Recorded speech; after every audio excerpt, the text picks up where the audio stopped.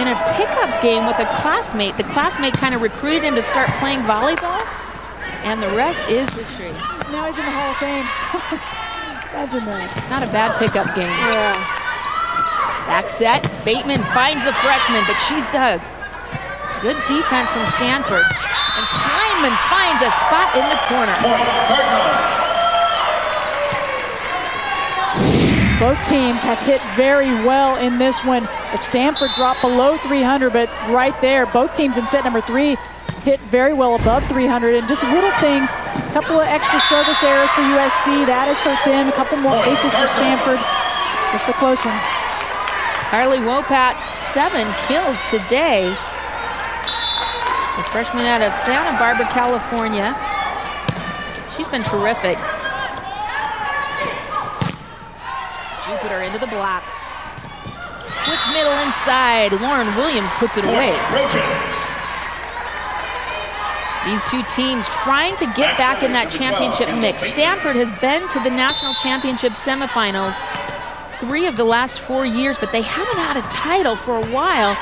They're seeking their 7th. USC has 4. They're going for number 5. And both of these teams have been so relevant to women's college volleyball, but it's been a while since they won. Stanford hasn't won the national championship since '04.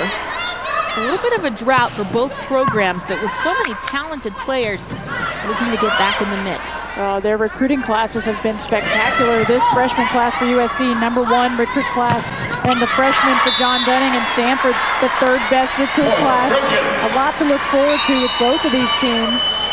And you're right, the Pac-10 as a whole, they've won 5 of the last 9 championships, but they haven't had a win since Washington did it in 2005. Penn State stepped in, Nebraska was in there for a year. 4 Pac-10 teams still alive with a chance to go to the national championship. These two here, Cal and Washington, play later tonight. And another great spot. Kleinman really working that back corner. Gives Stanford a 2-point lead. Alex Kleinman talking to the official. What a beautiful save by Ailes. That allows Kleinman to go right down the line, gets it past the double block. She just turns her body, gets the slice. Point, Trojan.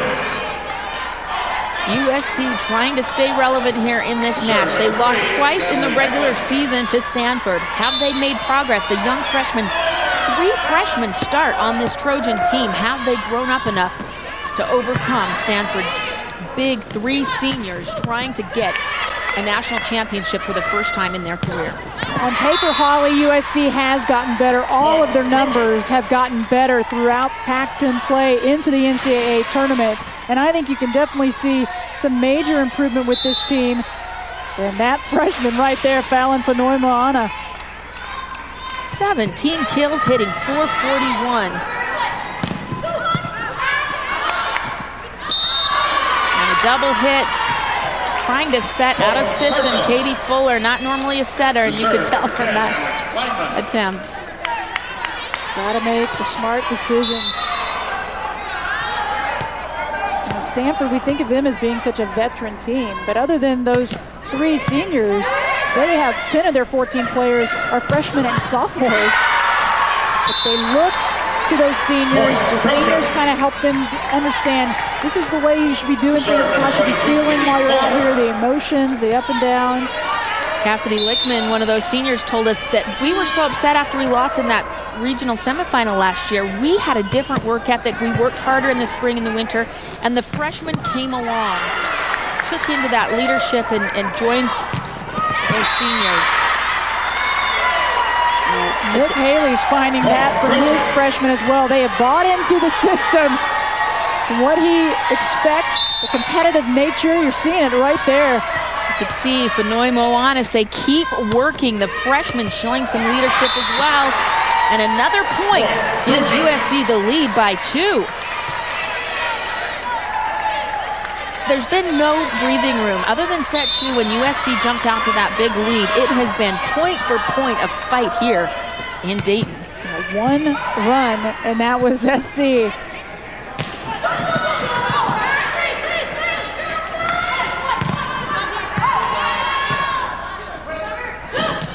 Back row, Kleinman just misses coming out of that back row attack.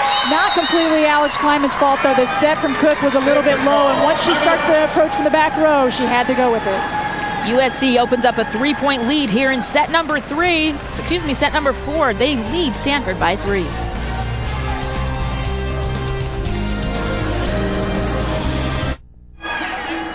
USC leads Stanford by 3 here in the 4th set. Here's an overall view of what's happened in the NCAA tournament. Penn State seeking their 4th straight national championship. They are one of 2 Big Ten teams left in the field after a record 8 teams made it originally. But the Pac-10 really showing their strength with 4th teams still left. But the big shocker for the first time since seeding began a decade ago, the number 1 and 2 seeds not advancing to a regional final. Yeah, number 1 Florida, so such high expectations. They were in that 1 spot for so many weeks in a row. Such a shock when they went down in 3 sets to Purdue yesterday. But I looked it up, just hoping to give Mary Wise something to be cheerful about today.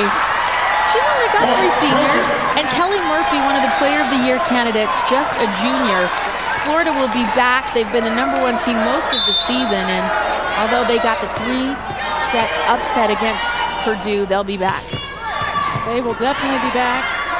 And Nebraska, the number 2 seed, a loss for them to Washington, an unseeded team, but they're playing on their home court. That was a plus.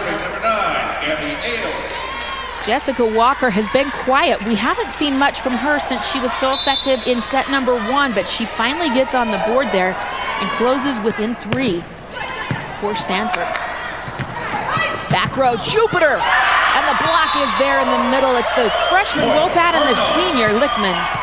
Lichtman always seems to be involved in those big plays. Just a smart decision maker. You can see her feet moving. She's reading that. Is going to go left. No, she goes to the middle. Miscommunication. Fenoy Milana, too much on that swing. And the point goes to Stanford. They're back within 1. John Dunning's team in Stanford, they have been in lapses where they are trying to go to the same players over and over again. When they've mixed it up, they've stopped those runs from USC. You can see their strategy, trying to serve Fenoy Milana more and more and force her to pass. Seemed to work on that one. Putting the pressure on the freshman. So USC calls a timeout. We are all tied up 9 apiece here in set number 4. Stanford leads USC 2-1.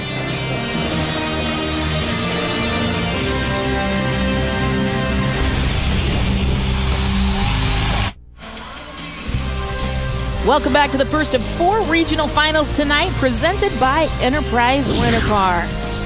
We've got all kinds of volleyball action continuing tonight, but nothing getting more exciting for what we've got going on here at the University of Dayton.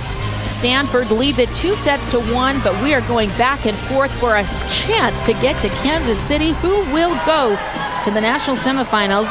Action starts on Thursday. A win tonight will send them to the national championship. And you can see a clear strategy now. They are continuing to serve the freshman, Fenoy Milana, to try to slow her down.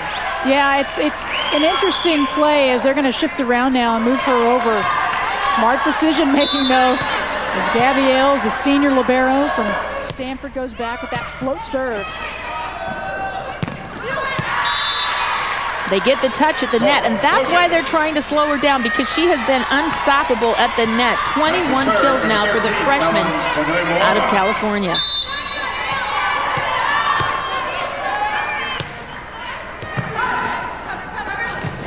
Right down the middle, Wopat. Now here's Jupiter for USC. Williams finds a seam. The freshman gives Stanford a 1-point lead.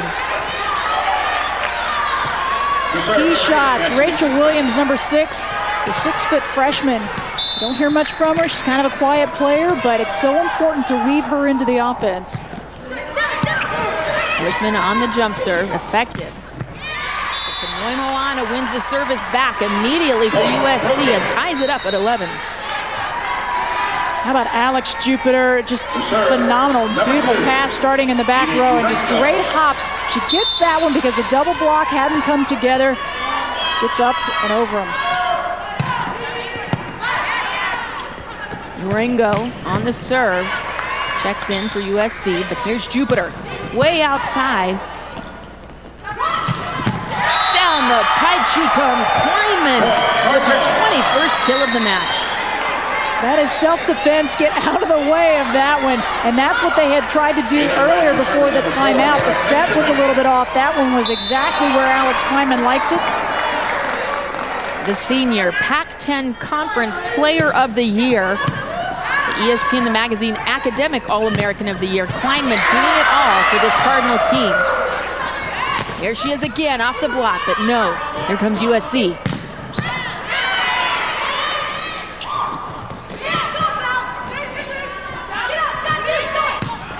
Jupiter swings, but the ever-steady Ailes is there.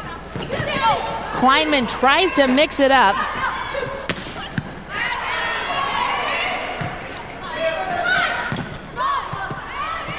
Back and forth we go. Kleinman rejected at the net. The Trojans keep it alive with a wild rally.